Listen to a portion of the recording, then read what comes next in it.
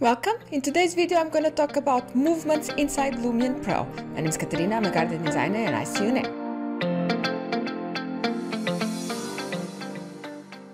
Welcome guys to another video from Garden Design Tools. This video is dedicated to movement possibilities inside Lumion PRO.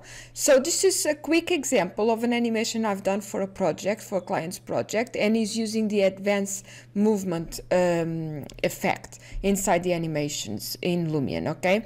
So let's just go through Lumion, just quickly go through the movement possibilities for your project, and in my opinion, when could you use it, okay?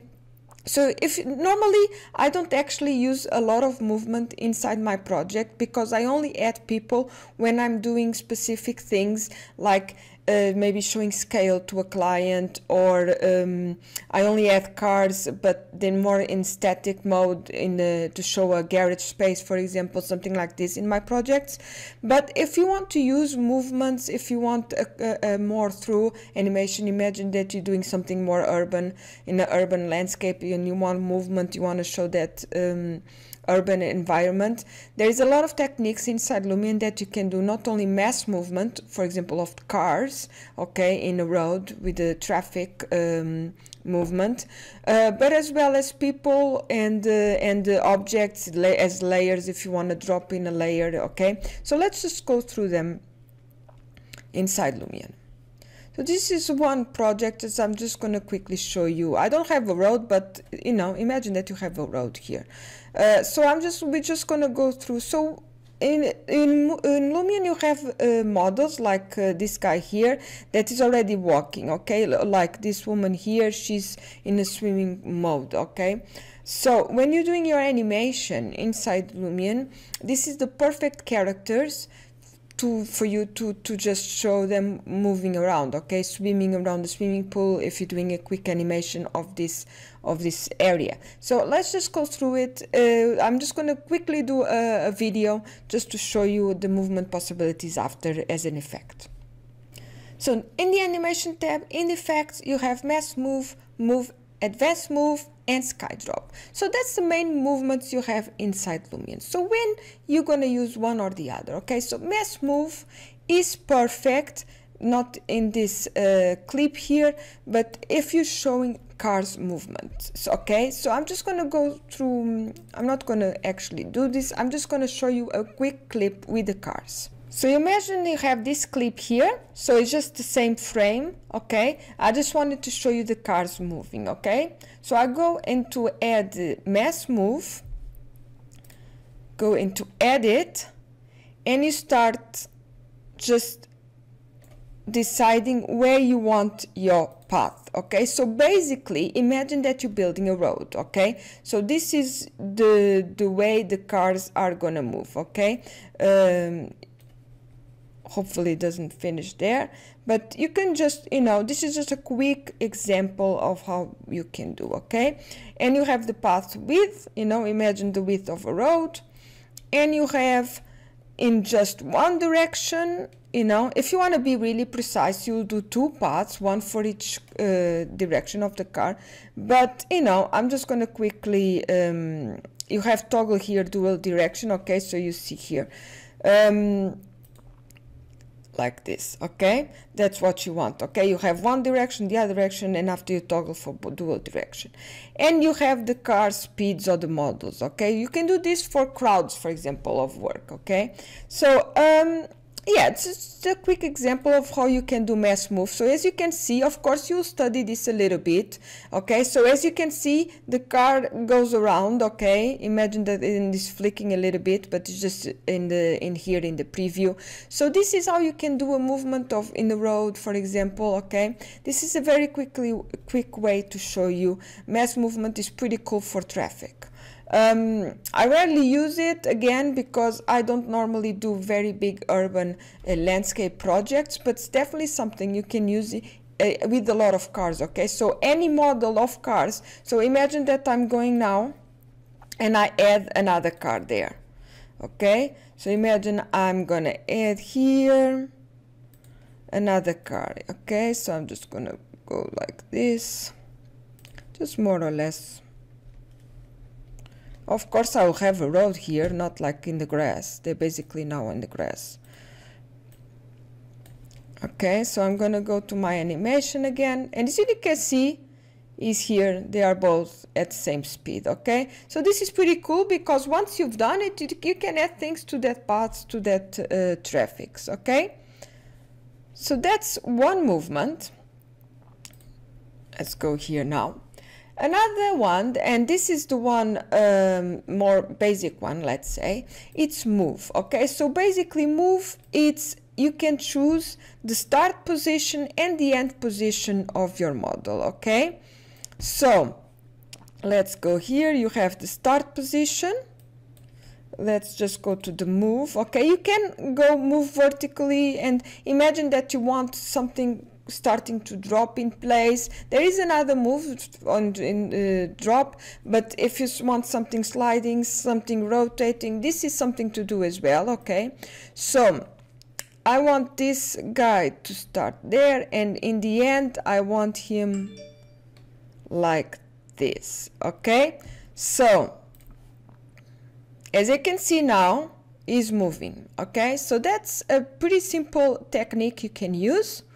And when he ends the movement, it comes back. Okay, so just have that in consideration when you're doing it. Okay, so another thing you can do with move, and this is, you can do this with everything. As you can see, everything that has the circle here, okay, you can't do with fine nature. For example, fine nature, as you can see, I can't select that lemon tree. That's the fine detail nature collection. But I can, if you go to start, I can have this in a way, for example, and this is a silly move, but I'll just wanted to show you that you can do it. And after I will have them in the end in here. So let's just quickly see that. So as you can see, the furniture is rotating. So if you start seeing your creativity working, you know, there's things you can do with this, and you might have something in your mind that you can show this, something rotating slowly, or if you have a commercial project, a window, and it's something rotating, I don't know, you know, imagine what you can do with it. Okay, so that's a pretty cool little move. They're very simple. You can come and drop it as well. Imagine that you want the furniture showing dropping or sliding into place. Okay, sliding is pretty cool as well, getting things connected into place. So it's a pretty cool movement. And after add effects, you have advanced mode. So this is the one I use the most. It's a bit like move, but it's a bit more you control more the path, let's say. Okay, so I'm just going to show you, and I'm going to choose here the swimmer. So basically you have here the time frame of your animation. Okay, and I'm showing you here where she's starting. So you have this little key here, the time, and is starting there. So after 2 seconds I want her more or less here. After a few more seconds, so basically I'm choosing how I want her to swim. Okay, and a cool thing is, because I'm gonna move her here, Lumion is gonna rotate automatically my swimmer. Okay, so I don't have to be worried that she's not gonna rotate properly when she's swimming and something like this. Okay, so that's basically it. So you can see here it's starting rotating, and I'm gonna put her to finish in the same place, but here I want her to rotate a little bit more this way. Okay, so let's just see how it works. Okay, let's see the animation. So as you can see here, you have to be careful because you can control the times. Okay, in here the time offset regarding, and do it a bit slower because you don't want people to be swimming too fast or walking too fast. Okay, but that's pretty cool, to be a pretty cool move to show someone swimming, for example, or someone doing a specific path. I could do the guy walking through a specific path. Okay, something like this is pretty cool. Okay, and you have a bit more control of where they're going and where they're finishing. Okay, be careful for them to don't go through things, because if you're not careful with movements inside Lumion, you can get people going through buildings or going through walls that you don't want that. But this is a pretty cool way to show you movement and people using the space. Let's go to the Skydrop. That's the last movement I want to talk about. And basically this one, so as you can see, you have a lot of these forbidden things going on. So basically what I'm going to do is I'm going to Skydrop elements. Okay, so in here I could go, imagine that I want all this furniture. In here it's funny because find detail, now I have this, I could drop find detail, but it didn't work at me, the movement. That's funny, I never realized that. This is the guy, I don't want the guy dropping, but I want my bits of furniture dropping. Okay, so let's just go how that looks right now. So you don't have any furniture. I forgot fireplace.